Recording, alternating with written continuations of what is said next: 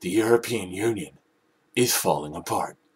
If you haven't been watching the news, there's never been a better time to start than now. Every day brings fresh reports of new political drama.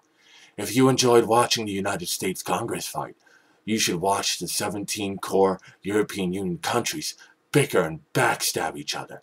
It's wonderful. It's like a little Christmas present early. So what happened? How did this happen? It started when they created the euro. They didn't have a lot of foresight. These countries came together and agreed to have a common currency, and they agreed to have some sort of oversight, but they didn't enforce the oversight to how their different respective national budgets would work. And now, because every country is its own sovereign, they're free to do whatever the hell they want.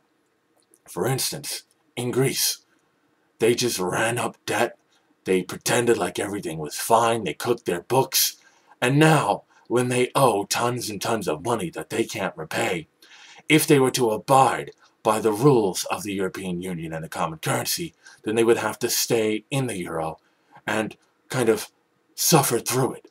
But you see, because they are their own sovereign, because they are not like, for instance, say, a state in the United States, they have the ability to say, you know what, this isn't working out for us. We're just going to dump the euro and go with our own currency system, and we're going to stiff everyone that we owe money to. Here in the States, a state can't do that. But because the European Union countries are all sovereign, they can, at their own choosing and at their own time, leave the currency and leave all of those nasty, hard-to-pay debts behind with them on someone else's shoulders. Isn't that just wonderful? That's why people are losing faith in the euro, because banks that have a lot of reserves in euro are going to get stiffed. If you have a loan to someone in Greece in euro, oh my gosh, you're going to get taken to the cleaners. And by the time that they're done with you, you'll never make another loan to anyone in Greece ever again. But it won't matter, because by that time, you'll probably be bankrupt yourself. Essentially, that is what is happening. All of these countries are potentially gearing up to renege on their debts. And the countries that saved up, they're going to get hurt too, because the value of their quote-unquote euro is going to weaken as people begin to lose faith in it. European Union is coming undone. It's unraveling, and it's going to be messy. But what I find most shocking out of all of this is that there are still investors, new investors, sophisticated investors, investors of all sorts, who still continue to have their money in the European Union, in European Union banks, in euros. Why? Why would you continue to hold euros when, as you can plainly see, the entire system is collapsing? The smart thing is to take that money out and go into U.S. Treasuries.